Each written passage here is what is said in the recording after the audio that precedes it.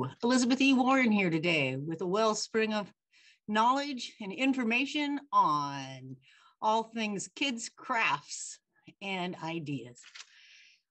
Today we're going to do a quick little art project with tempera paint, a stencil of your choice. I'm going to do a holiday stencil, so I'm going with a big spider, and a couple of paintbrushes, and we're good to go. And a heavy piece of paper would be good. I'm going to be using a small canvas, that big. So, you know, what is that? 8 by 10, 8 by 12, maybe a little smaller than a piece of paper. So to get started, my paper's all ready to go. I have down a sheet underneath it so I don't make a big mess. But the beauty of this particular paint project is there's not a whole lot of prep or preparation. So I don't have to get out all the paint trays and a lot of paint brushes, which is nice for someone who has, 40 kids in a program. So first I'm going to start with some black tempera. I'm just going to put a glob, that's the art term, the glob, about a quarter size worth on the bottom corner. And I'm going to do this on a vertical, on a up and down, so the length is taller, because I want it to be a sky when I'm done.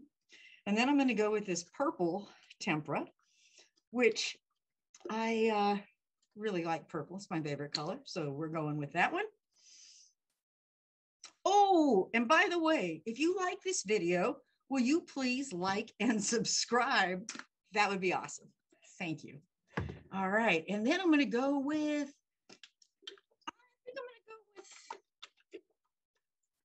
I'll go dark blue next, and then to the light blue. But you could do them in any order you really like. I think just as long as your black is at the bottom, and then it's kind of a night sky, and then some light blue. I'll show you my quarter size globs here in half a minute. And then there you go. Now you've got all your paint laid out. Here's what that's going to look like. Ooh, if I tilt it that way, I could have a big mess. So let me turn that around that way. Anything? Oh, almost. It's really hard trying to figure out my camera situation. There we go. I tried one yesterday. That did not work. Well, it worked if you wanted to see a tiny little square. All right, so here we go. Now I'm just going to spread this black on the bottom across. Here we go. Spread, spread, spread. Which, it's nice. And sometimes if you pick up if it's on a canvas, you can pick it up so you can get those edges nice and easy. All right. Black. Now I'm on to the purple. And it is going to fade together, the colors, which is nice. Nice blend there. So it just kind of goes into each other.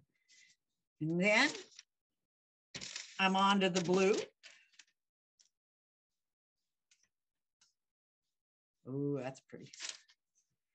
And you could probably use acrylic paints, but I just find that for this project that the temperas will clean up so easy, and I don't have to worry about big spots on clothing for people. That's always good. And now I'm on to my last color.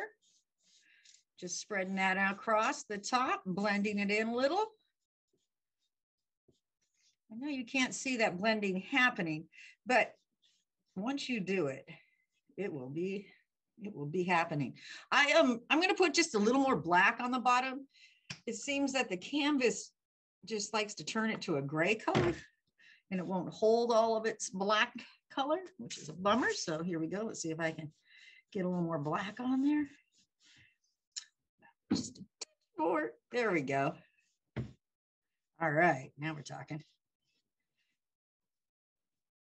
All right, and then on the bottom, once you have your canvas looking something like that, black, purple, blues, then I'm going to put in some little highlights of black grass at the bottom to give it a little more character, a little more oomph. I'm going to take the narrow side of this same brush, and I'm just going to go up with it like that.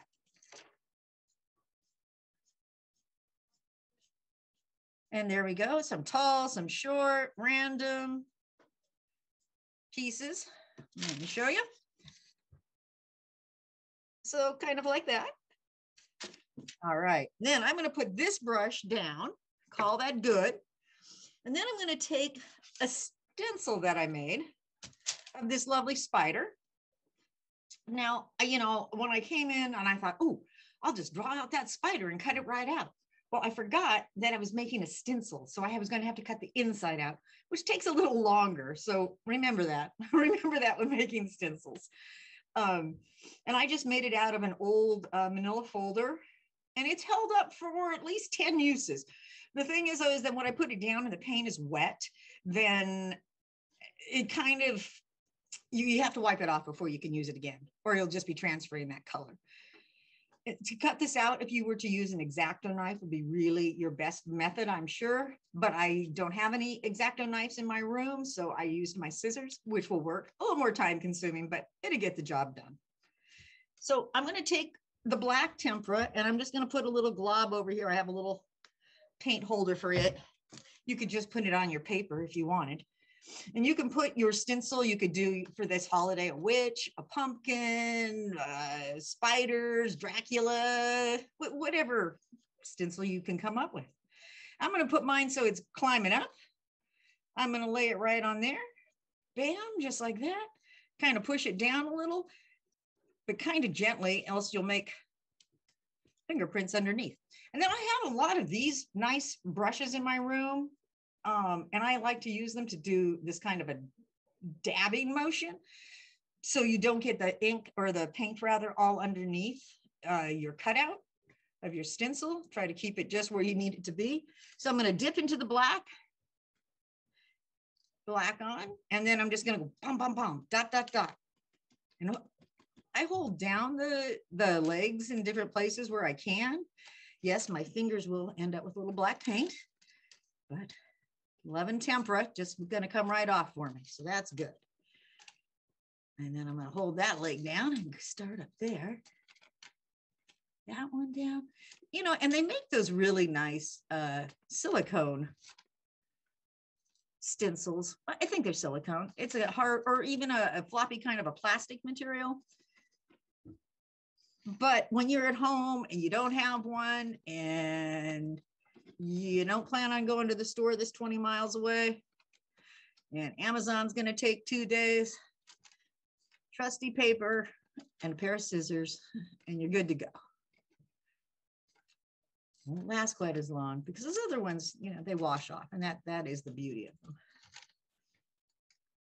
But it's good to know you don't have to. And I think you could even use some cookie cutters might work for good stencils, the kind that don't have a cover top. They're just kind of more of a kid's style. You could just draw that out too. Uh-oh. And since I don't have my cameras working quite right, I'm working up on a platform, which is curious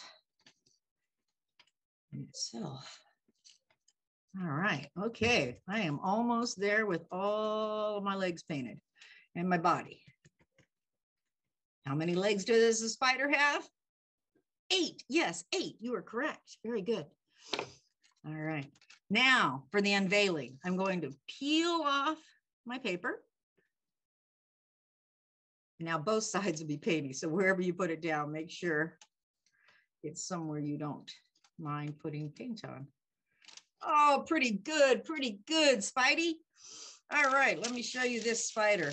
The one bottom leg looks like maybe he had to walk through something a little bit sticky and it picked up.